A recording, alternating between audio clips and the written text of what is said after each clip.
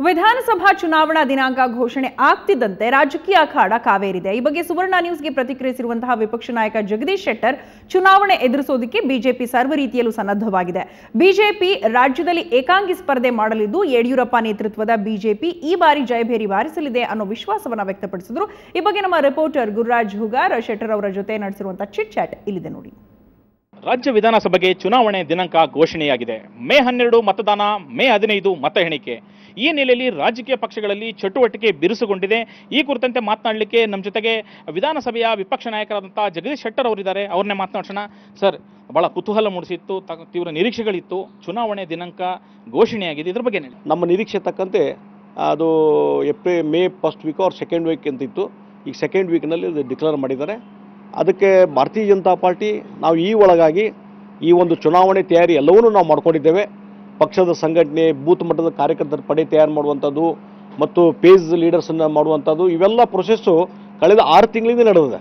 ಹೀಗಾಗಿ ಆ ಹಿನ್ನೆಲೆಯಲ್ಲಿ ಭಾರತೀಯ ಜನತಾ ಪಾರ್ಟಿ ಈ ಚುನಾವಣೆಯನ್ನು ಎದುರಿಸಲಿಕ್ಕೆ ಎಲ್ಲ ರೀತಿಯಾದ ಸಿದ್ಧತೆ ಮಾಡ್ಕೊಂಡಿದ್ದೇವೆ ಮತ್ತು ನಾವು we have to face the election. Already we prepared everything. Sir, ಚುನಾವಣೆ ಅಂದ ತಕ್ಷಣ ಬಿಜೆಪಿಯ ದೊಡ್ಡ ದೊಡ್ಡ ರ್ಯಾಲಿಗಳನ್ನು ಆಯೋಜನೆ ಮಾಡುತ್ತೆ, ಪ್ರಧಾನಿಗಳು ಬರ್ತಾರೆ. ಈ ಥರದ ರ್ಯಾಲಿಗಳು ಈ ಬಾರಿ ಕರ್ನಾಟಕದಲ್ಲಿ ಎಷ್ಟು ಪ್ರಮಾಣದಲ್ಲಿ ನಡೆಸಲಿಕ್ಕೆ ಏನಾದರೂ ಪ್ಲಾನ್ ಮಾಡ್ಕೊಂಡಿದ್ದೀರಾ? ಅದು ಚುನಾವಣೆ ಡಿಕ್ಲೇರ್ ಆದಮೇಲೆ ಇನ್ನೂ ದೊಡ್ಡ ಪ್ರಮಾಣದಲ್ಲಿ ದೊಡ್ಡ ದೊಡ್ಡ ರ್ಯಾಲಿಗಳನ್ನು ಮಾಡುವಂಥದ್ದು ಈಗಾಗಲೇ ನಾವು ಆಲೋಚನೆ ಮಾಡಿದ್ದೇವೆ. ಚುನಾವಣೆ ದಿನಾಂಕ ನಿಗದಿ ಆಗಲಿ ಅನ್ನುವಂಥದ್ದು ನಾವು ವೇಟ್ ಮಾಡ್ತಾ ಇದ್ವಿ. ನಿಗದಿಯಾಗಿದೆ. ಸನ್ಮಾನ್ಯ ಪ್ರಧಾನಮಂತ್ರಿಗಳು ದೊಡ್ಡ ಪ್ರಮಾಣದಲ್ಲಿ ಕರ್ನಾಟಕದಲ್ಲಿ ಬರೋರಿದ್ದಾರೆ. ಭಾಳಷ್ಟು ದೊಡ್ಡ ನಗರದಲ್ಲಿ ಇವತ್ತು ಬೃಹತ್ವಾದಂಥ ರ್ಯಾಲಿಗಳನ್ನು ನಾವು ಏರ್ಪಾಡು ಮಾಡ್ತೇವೆ ಮತ್ತು ಅದೇ ರೀತಿಯ ಅಮಿತ್ ಶಾ ಅವರು ಸಹಿತ ಇದರಲ್ಲಿ ಈ ರ್ಯಾಲಿಗಳಲ್ಲಿ ಭಾಗವಹಿಸ್ತಾರೆ. ದೊಡ್ಡ ಪ್ರಮಾಣದಲ್ಲಿ ಭಾರತೀಯ ಜನತಾ ಪಾರ್ಟಿ ತನ್ನ ಶಕ್ತಿ ಪ್ರದರ್ಶನ ನಾವು ಮಾಡ್ತೀವಿ. ಟಿಕೆಟ್ ಯಾವಾಗ, ಅದರ ಪಟ್ಟಿ ಯಾವಾಗ ರಿಲೀಸ್ ಆಗ್ಬೋದು? ಅಭ್ಯರ್ಥಿಗಳ ಪಟ್ಟಿ ಚುನಾವಣೆ ದಿನಾಂಕ ನಿಗದಿ ಆಗಬೇಕಾಯಿತು, ನಿಗದಿಯಾಗಿದೆ. ಇನ್ಮೇಲೆ ಆ ಕ್ಯಾಂಡಿಡೇಟ್ಗಳ ಸಿಲೆಕ್ಷನ್ ಪ್ರೊಸೆಸ್ಸು ಭಾಳ ಗಂಭೀರವಾಗಿ ಪ್ರೊಸೆಸ್ ಚಾಲೂ ಆಗ್ತದೆ. ಬಹುಶಃ ಇನ್ನು ಕೆಲವು ದಿವಸಗಳಲ್ಲಿ ಆ ಪ್ರೊಸೆಸ್ಸನ್ನು ನಮ್ಮ ರಾಷ್ಟ್ರೀಯ ನಾಯಕರು, ನಮ್ಮ ರಾಜ್ಯದ ನಾಯಕರು ಮಾಡೋರಿದ್ದೇವೆ. ಆದಷ್ಟು ಬೇಗನೆ ಅಭ್ಯರ್ಥಿಗಳ ಒಂದು ಫೈನಲೈಸ್ ನಾವು ಮಾಡೋರಿದ್ದೇವೆ. ಈ ಬಾರಿ ಚುನಾವಣೆಯಲ್ಲಿ ಪ್ರಮುಖ ವಿಚಾರ ಲಿಂಗಾಯತ ಪ್ರತ್ಯೇಕ ಧರ್ಮದ ವಿಚಾರ ಆಗಿರ್ಬೋದು, ಕಳಸಾ ಬಂಡೂರಿ ಮಹದಾಯಿ ಇಶ್ಯೂ ಆಗಿರ್ಬೋದು. ಇದನ್ನು ಬಿಜೆಪಿ ಯಾವ ರೀತಿ ಸಮರ್ಥವಾಗಿ ಎದುರಿಸಲಿಕ್ಕೆ ಸಿದ್ಧವಾಗಿದೆ? ಆ ಒಂದು ಧರ್ಮದ ವಿಚಾರವಾಗಿ ಸಮಾಜವನ್ನು ಒಡೆಯುವಂಥ ಕೆಲಸ ಸಿದ್ದರಾಮಯ್ಯ ಮಾಡಿದರು. ಅದು ಕೇವಲ ಚುನಾವಣೆ ಹಿನ್ನೆಲೆಯಲ್ಲಿ.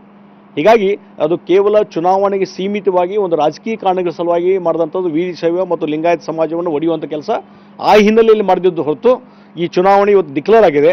ಬಹುಶಃ ಚುನಾವಣೆ ಆದಮೇಲೆ ಈ ಇಶ್ಯೂ ಇದನ್ನು ಚರ್ಚೆ ಮಾಡೋರು ಇರುವುದಿಲ್ಲ ಅಂತ ನಾನು ಸ್ಪಷ್ಟವಾಗಿ ಹೇಳ್ತೀನಿ. ಅದಕ್ಕಾಗಿ ಅದರ ಪರಿಣಾಮ ಈ ಚುನಾವಣೆಯಲ್ಲಿ ಎಲ್ಲಷ್ಟು ಆಗುವುದಿಲ್ಲ ಅನ್ನುವಂಥ ಮಾತನ್ನು ಹೇಳ್ತೀನಿ. ಮತ್ತು ಕಳಸಾ ಬಂಡೂರಿ ಮಹದಾಯಿ ವಿಚಾರವಾಗಿ ಭಾರತೀಯ ಜನತಾ ಪಾರ್ಟಿ ಪ್ರಾಮಾಣಿಕವಾಗಿ ತನ್ನ ಕರ್ತವ್ಯ ನಿಭಾಯಿಸಿದ್ದು ಇವತ್ತು ಜನರಿಗೆ ಗುರುತಿದೆ. ಹೀಗಾಗಿ ಅದರದ್ದು ಇಂಪ್ಯಾಕ್ಟು ಇಲ್ಲೇ ಈ ಚುನಾವಣೆ ಮೇಲೆ ಆಗುವುದಿಲ್ಲ. ಮತ್ತು ಮಹದಾಯಿ ವಿಚಾರಕ್ಕೆ ಸಂಬಂಧಪಟ್ಟಂತೆ ಭಾರತೀಯ ಜನತಾ ಪಾರ್ಟಿ ನಿಲುವು ಸ್ಪಷ್ಟ ಇದೆ. ಆದರೆ ಅದಕ್ಕೆ ವ್ಯತಿರಿಕ್ತವಾಗಿ ಕಾಂಗ್ರೆಸ್ ಪಾರ್ಟಿಯ ನಿಲುವು ಏನು ಅನ್ನುವಂಥದ್ದು ರಾಹುಲ್ ಗಾಂಧಿಯವರು ಇಲ್ಲಿಗೂ ಬಾಯಿ ಬಿಸಿಲಿಲ್ಲ. ಹೀಗಾಗಿ ಇವತ್ತು ಅದರದ್ದು ಕಾಂಗ್ರೆಸ್ಗೆ ಪೆಟ್ಟು ಬೀಳ್ತದೆ ಹೊರತು ಭಾರತೀಯ ಜನತಾ ಪಾರ್ಟಿಗೆ ಯಾವುದೇ ರೀತಿ ಪೆಟ್ಟು ಬೀಳುವುದಿಲ್ಲ. ಚುನಾವಣಾ ಪೂರ್ವ ಮೈತ್ರಿಗಳೇನಾದರೂ ಚರ್ಚೆ ನಡೆದಿದ್ದಾವ?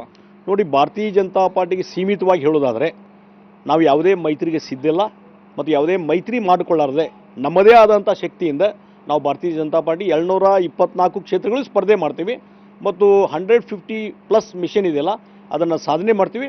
ಸ್ಪಷ್ಟ ಬಹುಮತದೊಂದಿಗೆ ಭಾರತೀಯ ಜನತಾ ಪಾರ್ಟಿ ಅಧಿಕಾರಕ್ಕೆ ಬರ್ತದೆ.